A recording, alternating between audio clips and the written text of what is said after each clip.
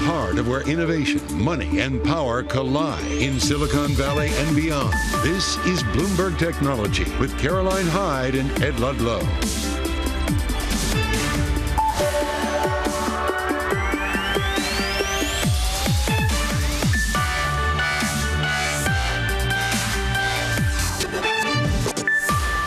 Live from New York, this is Bloomberg Technology. Coming up, all eyes on NVIDIA as a $3 trillion chip maker is set to report earnings after the closing bell. Plus Comcast, it plans to spin off some of its cable TV channels. We talk future strategy. And the CEO of Qualcomm joins us as the company details growth of $22 billion in annual revenue over the next 5 years. But first, we check in on these markets, which a little bit of risk off, a little bit of anxiety ahead of the all-important macro event, which both Barclays and Bank of America is saying NVIDIA. Of course, when you've got potentially an 8% move either side, that could be a $300 billion move in market capitalization. We're down by 0.2%. Move on to NVIDIA, which is off by 0.2% as well. It is one of the key points contributors to the downside today. We question the supply side of Blackwell in particular. So we want to get details of the future growth, what they did in the fiscal third quarter, where we go in the fourth quarter, that coming after the bell today. But in the interim, we've got plenty of other chip news to be discussing, and we want to welcome our worldwide TV and radio audiences. You will know Qualcomm as the world's biggest seller of smartphone processors, but the company is pushing into new markets and generating potentially up to $22 billion in additional annual revenue by fiscal 2029. Look, $8 billion a year is going to be coming from an expansion into automotive chips. $14 billion, they say, will come from the Internet of Things. Qualcomm CEO Cristiano Amon was detailing that very vision yesterday. And what your total addressable market now up to $900 million. It is great to have you here after that investor meeting. You're looking out to 2030. What gives you that confidence? Look, we have been, first of all, great to be here talking to you, but we have been on this trajectory since 2021 when we had our last investor day and we outlined the plans to grow the company to other markets. We realized that the technology we produce for mobile could be very disruptive and we could build actually a leading position, what we did in automotive, what we did in PCs. And we thought would be the right thing to tell investors as we look in the next 5 years, how we're going to diversify the company. When you look at the company right now, most of our revenue is mobile. Mobile is a great market, but it doesn't grow as much until we have an AI upgrade cycle. However, those other markets that we're going, it will drive higher multiples. So as those revenues from non-mobile become a bigger percentage of Qualcomm, we have an opportunity to actually see a multiple expansion.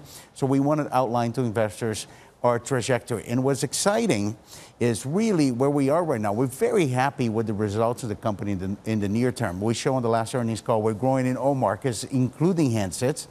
And we put out in 5 years, we're going to have $22 billion of non-handset revenue. But bearing any cyclicality on the market, we expect to continue to grow annually into those targets. Bearing any cyclicality, can you just talk through like what are the downside risks to automotive demands, to people actually upgrading to new and refreshed Android phones, which are going to remain? Yeah, what I mentioned about cyclicality, I think the semiconductor industry, we have seen on the past few years, we had a bunch of different cycles, different markets, inventory corrections, we have capacity constraints. We're not assuming that going forward, but some of that, could happen. But when you look of the normalization of the market we see right now, if that continues, we feel very good about the ability to grow annually. To your question is, cars is one that we're incredibly excited because people are now buying new cars because of the computational capabilities and those big screens and the digital capabilities of the car. And I think that's what actually creating demand for our technology. Going in, before we get to cars, the Internet of Things is really going to be something that we've been talking about almost for a decade, the Mobile World Congress. And remember, everyone's exuberant about Internet of Things, and then reality never quite gets there. And that's where previous times you've made targets and perhaps have had to fall short because the ecosystem doesn't build. What makes you sure it will get to that 14 billion this time? Like, we're very confident, but I would like to break that down for you. Yeah. So first, PCs. Because actually, what I need to tell you is, we talk about Internet of Things, but the Qualcomm Internet of Things revenue stream, there's a bunch of things in there. We have PCs, we have virtual reality, mixed reality, devices. We have industrial, we have networking and personal devices like wearables and watches. That's our Internet of Things bucket.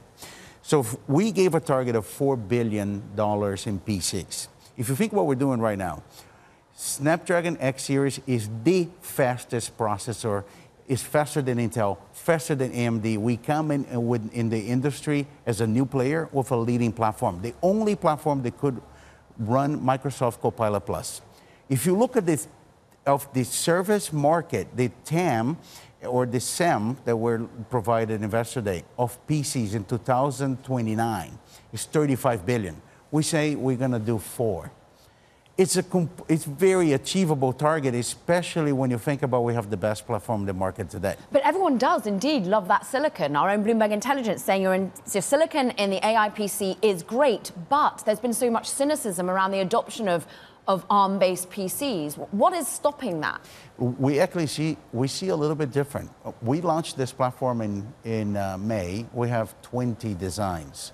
Right now, from May to today, we increased the design traction by 2.5 times. We have 58 now platforms across Dell, HP, Lenovo, Samsung, Acer, Asus. And people are buying them? And the sales are exceeding our expectations. So that's why we feel confident. And if you think about the target, we put in $4 billion in a $35 billion SAM, it's not that high. The other one is industrial. Right. And you asked me about IoT. One thing, Caroline, did change the IoT in industrial is AI at the edge. The ability to run AI at the edge. We can run multi-billion parameter model into a device at the edge. That changes the cost equation for a lot of companies that actually think that it's going to be cheaper than doing it in the cloud, or they have specific needs. That inflection point is what gives us confidence we're going to get $4 billion in industrial by 2029. And the other $2 billion we provided was for augmented reality. And the Ray-Ban Meta Smart Glass, everybody talks about it, is probably the favorite Christmas gift this season. Let's talk, therefore, about an inflection point when you go back to what had been your bread and butter, which is smartphones and cells. Are people upgrading? Are they going to upgrade, particularly on the Android devices that you sit with? Because Apple is, of course, going to be pulling back for the next few years. Look, Android is the largest global market for handsets. And we have been very focused on premium tier Android. What we've seen in the market that grows very, phones grow with GDP, right? It's flat to single digit growth because everybody has a phone. However, what we have seen is that the premium tier, they're growing significantly. We see a mix change. When people buy their next phone, they want a better phone. And that actually allow us to be growing, in many cases, like double digit on a market that doesn't grow by expanding content. So what we expect is that is the trend as people buy a premium smartphone with more AI, and eventually, as the AI use cases start to be as big as apps, we're going to see an AI-driven upgrade. We are sitting with the Qualcomm CEO Cristiano Amon for our worldwide radio and TV audiences. The upgrade cycle grows with GDP, you were saying. China's GDP not looking so great. You have exposure to that economy. What does it feel like right now?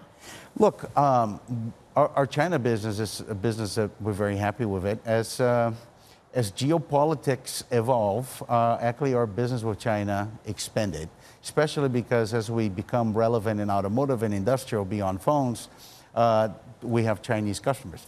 I think at the end of the day, regardless of GDP growth, China is a big market.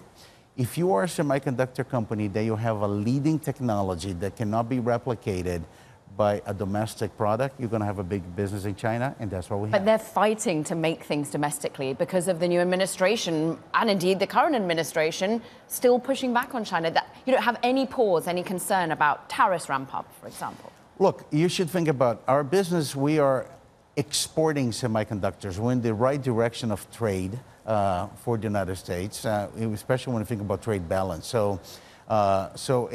And if we have a leading technology, we expect that China will be interested in continuing to buy our chips. So we're not concerned about that. You don't have any procurement issues? You don't import anything? You're not having to stockpile? No, I think we have been, we're a fabulous company. And we have been a big exporter of chips into China. You've got an amazing bird's eye perspective of the technological race that we like to talk of between US and China. For example, you've got an array of large language models within your Snapdragon mobile system and platform. Some of those are Chinese large language models. How do they perform compared to the US ones? Look, we can talk about this all day, but I'm going to try to summarize a few things. There's a very large number of models becoming available, and they're very specialized. I think we're heading towards AI as being a new computing, and you have models that specialize in voice, major specialize in imaging, like large visual models, etc. What we're starting to see is a lot of those models are becoming regionalized, especially when you think about text and conversation. As the computer starts to speak the language of humans, every region has a unique aspect that is driving a lot of regional models. We expect the future is going to be like that. China's going to have their models. Europe's going to have their models. We're going to have our models, and they're going to be models specialized for different things. And we're just the beginning of this exciting new transition. You could talk about it all day. The thing that the markets, that the media have wanted you to talk about all day is whether you'll be making any acquisitions and whether you will potentially be making any acquisitions of Intel parts of the businesses. Your CFO outlined that, look, you're actually going to be giving money back to investors. Is M&A therefore not on the agenda? Look, we have always been looking for opportunities. A lot of the Qualcomm M&A framework would outline has been opportunistic or been very targeted to accelerate our plans. We has showed that with the M&A that we've done for auto, the M&A that we've done to enter the PC space. So you're probably going to continue to see Qualcomm doing that. Right now, at this point, we have not identified any large acquisition that is necessary for us to execute on this $22 billion.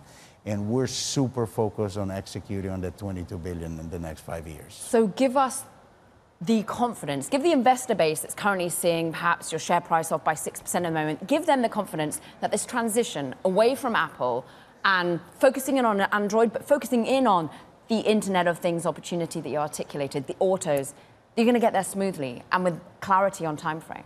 Yeah, look, the way I see it, and I think that's probably, I can't really, talk about what's happening with the stock, but I think there may be some confusion. Our plan in the Investor Day is to tell investors that our strategy is working. We don't need a new strategy. It is working. We had executed on what we said we're going to do in those new markets. Like auto, for example, we have 5 consecutive quarters of record growth, and we would grow even when the market doesn't grow because we're gaining share. We had deliver on our entrance on the PC and are well positioned to ramp. And we told investors how this is going to play out with the other markets. We had said since the beginning that our planning assumptions assume that Apple is coming off the model. We had said our contract implies that we have 20% share in 26. Would that be the case? I don't know. I think we have had 2 renewals of Apple, but we have to make a planning assumption that Apple's coming off the model. Even with that, we are well positioned to continue growing through the period and get to a point in 2029 that we have $22 billion of revenue non-mobile. And when we get to the end of the decade, we have a potential of about 50-50. Mobile is about 50% of the revenue from growth markets. So I don't know what the anxiety is, but I think we feel confident about the plan and we'll continue to execute on that plan. So Hana analyst Christopher Rowland saying we continue to have confidence in CEO Amon's ability to move Qualcomm beyond modem and cellular IP company. We appreciate you. Thank you for being here, Qualcomm CEO Cristiano Amon. Now, let's have a quick checkout of this particular chart of a chip company that you're not looking at every day. Semiconductor Manufacturing International shares, SMIC as it's known, they've more than doubled over the past 2 months, even amid the risks tied to competition to geopolitical tensions in China. The stock is up 120% from September, trouncing global sector names, including NVIDIA, TSMC. As you'll see, China outperforming, particularly on land in Beijing trading. Meanwhile, speaking of NVIDIA, look, all eyes on the company reporting earnings after the closing bell. We'll discuss what to expect, particularly with Blackwell. This is Bloomberg Technology. there's always the potential for hiccups in any one quarter. Obviously, we all heard about that design issue for servers with Blackwell, but we also heard from Michael Dell saying we're working around it, or it's not going to be a problem because there's just so much demand. So there's always room for hiccups, but we do see the long-term prospects of NVIDIA to be really robust.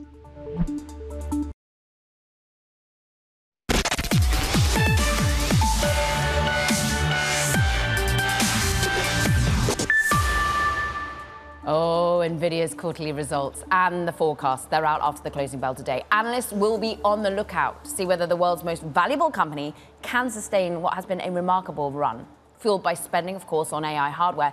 Bloomberg intelligence analyst Kunjan Sabani joins us now. Everyone wants clarity on the supply side of Blackwell and demand for the Hopper, too. Yeah, I mean, look, second half, we have seen the demand for the Hopper expand, not just at the top large cloud service providers and hyperscalers, but beyond them to the SO end, which now we expect them to be low double digits this fiscal year with the enterprise, with the tier 2 cloud service providers. So we don't see any limiting in terms of demand for Hopper, and everyone's anticipatingly waiting for the Blackwell ramp, which we think we'll see major portion of it next year. We all seem to focus on revenue. It's going to double for the full year, we anticipate. It's going to be up 80% for third quarter, up a little bit less than that for the fourth quarter is the expectation. But what about margins? What about profitability, Kunjan? Yeah, I mean, look, we have seen the peak of the margins. They're behind us. Going into 4Q, we expect it to not as low as some people are concerned. We expect it to still stay above the 73% mark. But going into 2025 with Blackwell as a new product ramping, we expect it to stay at the same levels. We have also seen the cost of the new products increase, but their ability to charge equivalently more pricing is not going there because there's a lot of pricing pressure. These are very expensive GPUs. They sure are, and it's a very expensive stock. Bloomberg intelligence analyst Kunjan Sabani, we thank you. Let's turn about that valuation now with Kim Forrest, founder and CIO of Booker Capital Partners. Kim, we've had almost 200% run-up in NVIDIA over the last year, and indeed that's on top of over tripling the previous year. We have a massive valuation. Is it too high? Well, if you get into it today, maybe. I don't know. We'll tell you at the end of the day. The problem that I see, and let me just say this, I'm a believer in AI in general. I'm a little bit skeptical of generative AI. I think it has a lot of issues that just can't be solved through the brute force, throw more chips at it. But that being said, I'm rooting for AI. Now, the problem with evaluation on NVIDIA is you laid it out. It's already had a triple, a double, everything. It's as if it's a quarter being tossed and coming up heads, heads, heads. There is a day it's going to come up tails, and momentum investors are going to freak out. And with every earnings call now that we have, that day gets closer. Is it today? I don't think so, but I don't know. And that's really my problem with this, that it's a stock driven by momentum. To be fair, they have freaked out before after earnings, even when they meet and beat, but the forecast isn't living up to expectations. So what is it that you therefore need to hear from Jensen to give you the confidence? It feels like you're pushing against the scaling laws, that actually he continues to think thrive at the moment. Exactly. Well, there's a couple things that concern me. There is a handful of companies that are willing to spend unbelievable amounts of money on this. Now, if one of them blinks, will the other ones kind of cool down and stop shoveling money into this problem? That's the one thing. So who are we talking about?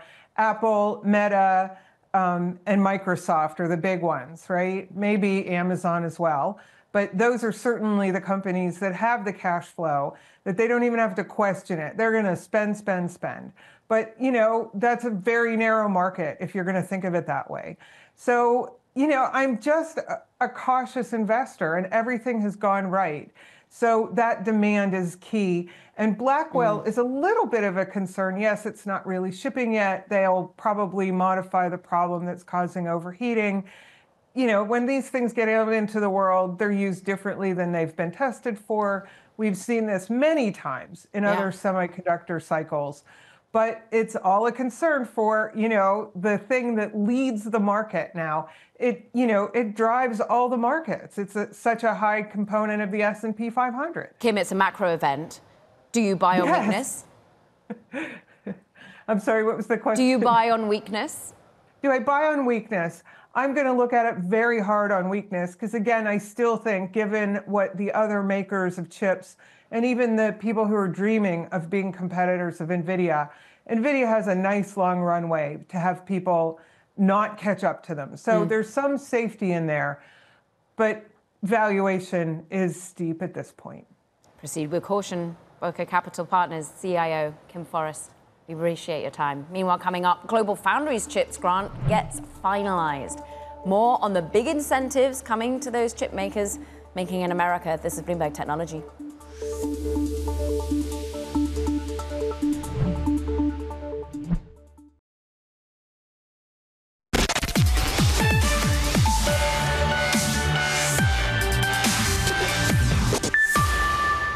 Time now for Talking Tech. And first up, Global Foundries has been awarded $1.5 billion by the Biden administration's CHIPS Act. The grant will support the chipmakers' expansion of 2 factories and 1 new plant in the United States that is estimated to create 1,000 production jobs and employ 9,000 construction workers. Plus, Salesforce plans to cut workers from its recently acquired data management startup, OWN. The company says some roles will not be required, quote, post-harmonization, and set an end date of January 31st for those employees, while others will remain on a short-term basis if needed for the transition. And shares of MicroStrategy rising today, catapulting the market value to more than $100 billion. This is the company announced plans to increase the amount of convertible senior debt it plans to sell in an effort to buy more Bitcoin. Now owns about $40 billion worth. Coming up, we're joined by Strike founder and CEO Jack Mallers, as traders are making bullish bets on Bitcoin alongside Michael Saylor, clearly, over at MicroStrategy. From New York, this is Bloomberg Technology.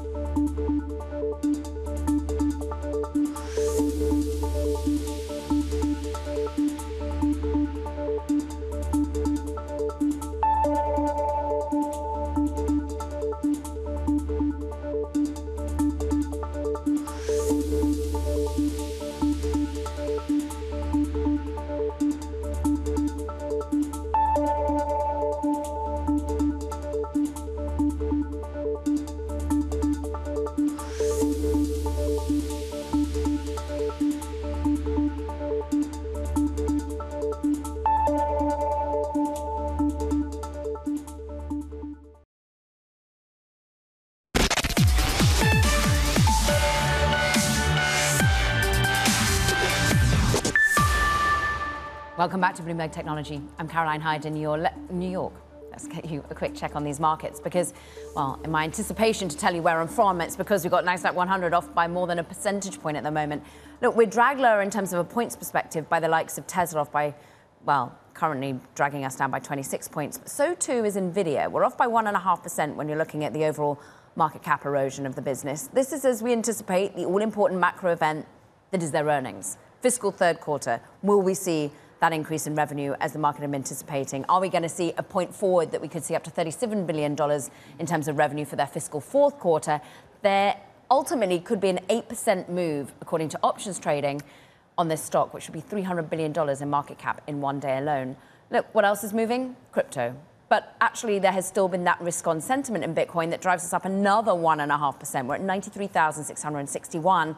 And this, as it's more about the feel-good factor around future policy in the United States, and indeed some heavy buyers continuing for their balance sheet. Let's talk about it in the industry at large.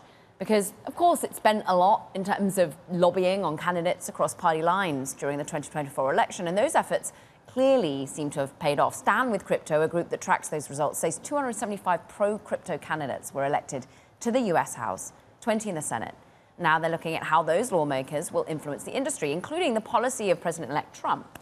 Here to detail what the political effects are, what just buying is like at the moment, Strike CEO Jack Mallers, who actually has a pretty close relationship with one of the senators who has been long with the red eyes, yes, Loomis. And I'm interested in ultimately what you've seen in terms of trading on the platform since the election. The day post-election, the Wednesday post-election, our business doubled. We saw 100% growth in Bitcoin purchases. Our customers are predominantly purchasing Bitcoin, and over 90% since election are actually taking the Bitcoin off the platform and holding it in their own custody. So we're not seeing active speculative trading on gambling on the short-term price. We're seeing long-term accumulation on our platform, and our customers are excited. We serve Bitcoiners, and Bitcoiners are excited right now. Okay, so you're maybe supporting those that are focused purely on the ecosystem, but people are going elsewhere to trade, whether it's gambling or not. We now got options trading on the Bitcoin spot ETFs. What do you think of that? What do you make of this transition from, well, DeFi and crypto into more traditional finance? Well, the last time I was on this show, I told you and Ed, which, Ed, congrats, by the way, I'm thinking of you. I told you guys I thought Bitcoin was the only money in crypto. I wasn't sold on any of the other cryptocurrencies, and that my business, we're predicated on Bitcoin as money, and we sell our customers financial services. So if you're a customer of mine, you want Bitcoin financial services, you want to buy it, you want to store it, you want to move it, you want to pay your bills with it, you maybe want a loan against it. These are the type of products that we want to serve our customers in the future. We do not think of ourselves as a speculative exchange, so that's my customer base. Options, ETFs, MSTR, all of these things are pro-liquidity for Bitcoin. What you want in a money or a store of value is you want it to be sellable. You want it to be liquid at any point, 24/7, 365, globally. You want to be able to sell it. And so all of this is pro-liquidity, which enhances the profile for Bitcoin to be a better asset for a government, a corporation, an individual. So everything is bullish for Bitcoin. That's what I always say. So another day, more bullish activity for the asset. Okay, convince me of why, for this liquidity, for this vision, for the future of money, you need a strategic Bitcoin reserve, because I know that's what you've been speaking with Cynthia Loomis about. Sorry, we're having infrastructure issues Not today. your fault, not your fault. Here, you know, I think the unique positioning on the Bitcoin Strategic Reserve, I think if this happens, this will be one of the most important economic announcements in U.S. history. I think it'd be on par with 1971 and Nixon. However, what I think is not being talked about enough is it's positive, Caroline. It's positive. Because you'd have to go out there and buy in the market, but will that actually happen? No, my meaning is this. In 1933, the U.S. had a really big economic announcement. What was it? We're taking all your gold. In 1971, the U.S. had a really big economic announcement. What was it? We're divorcing ourselves from the gold standard so we can print money. In 2008, the U.S. had a really big economic announcement. What was it? It was we're bailing out all the big banks that misbehaved. In 2025, if the U.S. has a really big economic announcement, what is it? It's we're pro-technology, we're pro-innovation. What principles and morals and ethical alignment does Bitcoin have? Equal rights, equal opportunity, an open network. These are American ideals, American values. This is an asset that was accessible to the people 15 years ago that the people own. Governments only own 2, 3, 4% of this asset. This asset is held by the people. It acts in the best interest of the public. It's pro-jobs, it's pro-energy, it's pro-industry, it's pro-growth. And does anyone else have a plan to get us out of debt? Are we going to start a lemonade stand out here in Times Square? No, how about the best performing asset in the history of mankind? We lean into it, we buy it. Coinbase is an American company, Strike's an American company, Kraken's an American company, Tether sells the US dollar. Let's support these businesses. Let's support this industry. But the market cap is less than NVIDIA for the entire crypto ecosystem. When does that become bigger? I think when people buy it, listen, I think that ego gets in the way of many people. People think they're late to Bitcoin. Yeah. I don't understand that, right? I think that late according to who? Oh, because you're comparing yourself to Michael Saylor, you're comparing yourself to your college roommate, you're comparing yourself to your coworker. Over the last 15 years, the best thing you could have done is buy Bitcoin. And I think that's going to be true for the next 1,500 years. And so as a country, I think we have a choice. I think everyone else around the world is understanding we are pro-growth, pro-business, pro-Bitcoin as this new administration takes office. And we have to make a decision. I think the worst thing we can do is not own enough. And actually, to de-risk this, we should buy some and push these American ideals in technology and innovation and growth through the best performing asset and technology in mankind. See if she can get that through Congress. Strike CEO Jack Mallers. Great to have you in the house. Thank you so much. Coming up, SpaceX. It achieves new feats during its 6th major test launch of the Starship system. We'll have the details next. This is Bloomberg.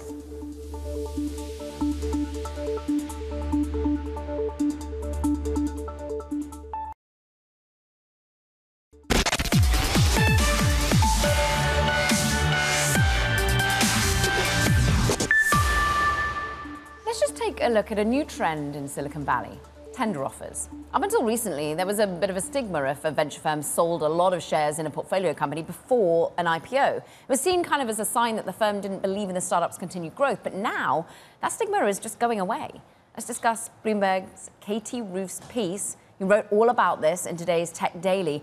And it does feel every other day we're getting another announcement of a tender offer. You did Databricks, you've had SpaceX, but it's not a negative. That's right. And so, secondaries have always been a thing. But what's different is the stigma's gone. As companies take 10, 15 years to IPO, it's no longer seen as you're giving up. It's just a sign that you need liquidity for your LPs, where you often, if you're a venture firm, you often have to return cash back within 10 years. Talk to us about how it gets done. How formalized is the secondary market becoming?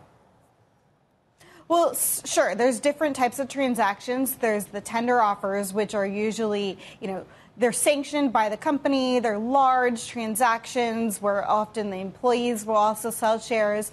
But there's also a lot of one-off trades, and there's a lot of brokers out there, a lot of different intermediaries helping, to transact between buyers and sellers on these private trades. Does this end up putting off yet further IPOs? In some cases, it does, because part of the pressure for IPOs is often because employees or insiders want to get liquidity. They want to be able to buy that house, those employees that have been there forever. And so that pressure goes away when those employees and those insiders are able to get liquidity. And so, yes, it does absolutely contribute to a delay in IPOs. Bloomberg's Katie Roof. We thank you. And we were just discussing with Katie the SpaceX tender that we've been hearing about. Well, of course, it's actually just marked another successful launch with its Starship rocket in its 6th major test. That's as Elon Musk and President-elect Trump watched from afar.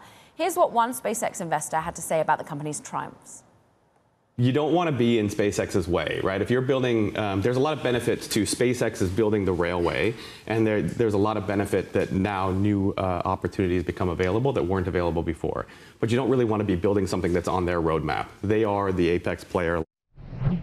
Let's get more from expertise in the space field. Laurie Garver, operating advisor at Bessemer Venture Partners, former NASA deputy administrator, joining us now. You've got a book out. You've worked alongside the likes of Elon Musk. He thinks very highly of you. And I'm interested in about what you made of these new feats, in particular, what this 6th test launch really showed us, because they didn't get to catch once again with those so-called chopsticks. Yeah, this test was a mix. However, I would definitely put it in the win column. We aren't used to seeing a company or even a government agency push technology like SpaceX is doing. And on this flight, although it was disappointing not to get the catch, we knew that was a possibility. They're making good calls. They're making safe calls. The Starship itself, which is actually the more complex and important vehicle, went on to succeed beyond anyone's imagination. They are taking out weight of the vehicle by eliminating tiles just to test the boundaries, to make sure that they are getting the most out of every second of the vehicle. And seeing that stage land, the 2nd stage, into the ocean in such a controlled way, that's the goal. The goal is continuing to march on to a fully reusable 2-stage vehicle. And they made a lot of progress also with the engine lighting on the 2nd vehicle on the 2nd stage. So a mix, but I'd put it in the win column. Okay, so the fact that it survived re-entry through Earth's atmosphere, the fact that we saw a reigniting of one of the Raptor engines, steering that suddenly becomes possible, just pitch us forward. What next is achievable? Ultimately, how quickly can we suddenly see trips to Mars on this kind of a vehicle?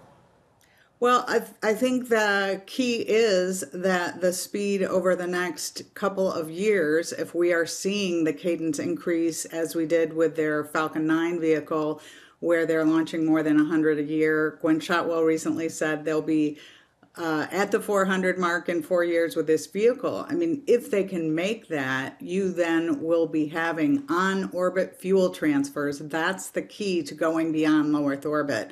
Whether this administration is still going to want to fulfill a lunar ambition, We don't know, but definitely we're hearing the president-elect and Elon talk about Mars trips, and those will require refueling in low Earth orbit, a technology that isn't proven but isn't that complex. You could see missions to Mars, as they're talking about, in the 4 or 5 year time frame. I doubt they would put people on them, but that is indeed what the president has at least talked about doing within his term. Laurie, we were just seeing pictures of President-elect Trump there alongside Elon Musk. You've been there. You were in that transition team, the NASA transition team, with President-elect Obama at the time.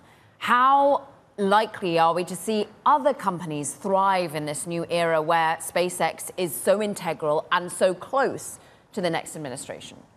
Well, it is a really strange trajectory in the sense that the Obama transition team that I led back in 2008 and 2009 set us on a course for a more competitive arrangement to have our space transportation to and from low Earth orbit that gave the opening to SpaceX that they have absolutely run through and now have dominated the market. You couldn't have guessed back then how much farther ahead they would be than everyone else. They hadn't even been able to get contracts through the military side, and now they're the dominant player. So at this point, I think any transition team, once they're there, if the Trump folks even go this route, is to put in policies that will allow for more competition. The goal is never a monopoly.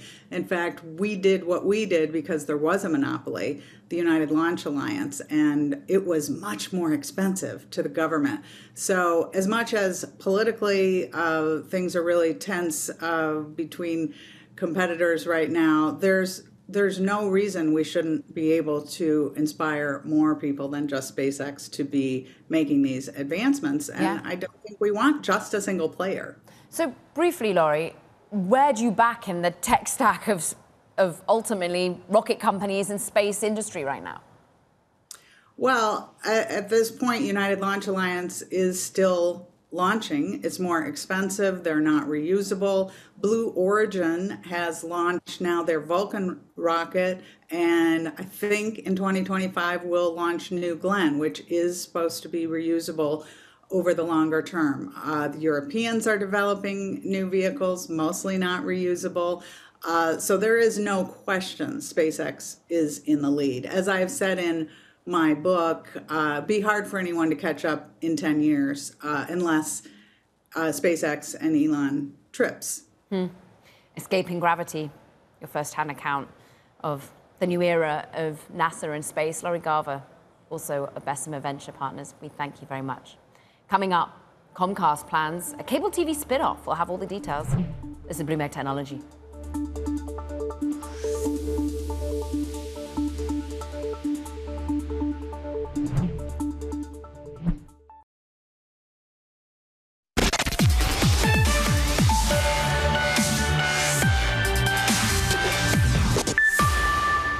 There could be more decline. It could level off. YouTube TV, Hulu Live. Is it going to hurt your soul a little bit if YouTube TV surpasses you as the biggest cable operator? Not if they're using Xfinity broadband and watching NBC and watching everything. We will have transitioned our company pretty carefully. We're going to, be pretty happy with the Comcast NBC Universal we got. Transitioning carefully. The Comcast CEO, Brian Roberts, there back in October at Bloomberg Screen Time when he floated the idea of perhaps spinning off the company's cable networks into a new company in the face of an industry-wide decline in subscribers. Now Comcast confirmed it. The spin-off of cable TV channels, including MSNBC, CNBC, USA. Bloomberg's Lucas Shaw is here with why that level of detail on those channels and what they actually leave out in terms of certain channels. Well, they will keep NBC, which is the broadcast network. It's got most of, or kind of their biggest sports rights, including pro football and what will be a lot of pro basketball starting next year. It has their sort of hard news gathering business, and it also is an entertainment business. They're kind of their biggest entertainment business. They're also keeping Bravo, That's because Bravo programming does quite well on Peacock. When they're thinking about the future of their entertainment business, there's three pillars. There's their studio business in LA, which produces film and television. There's their theme parks, and then there's kind of what has been cable networks, but now is really all about streaming.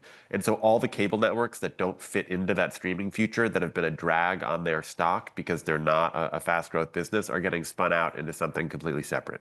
And what does that SpinCo, as it's currently still called, end up becoming, Lucas? It's $7 billion in annual revenue. Does that grow? Does that shrink? It's going to be up to the new leadership, which is Mark Lazarus, who's a top person at NBC Universal now, will be the CEO of that new company. He was one of the architects of Comcast's deal for the NBA rights. The Comcast executives that I've spoken with believe that this new SpinCo could be a vehicle for acquisition. It could go and buy other cable networks. It could go and buy some other media assets.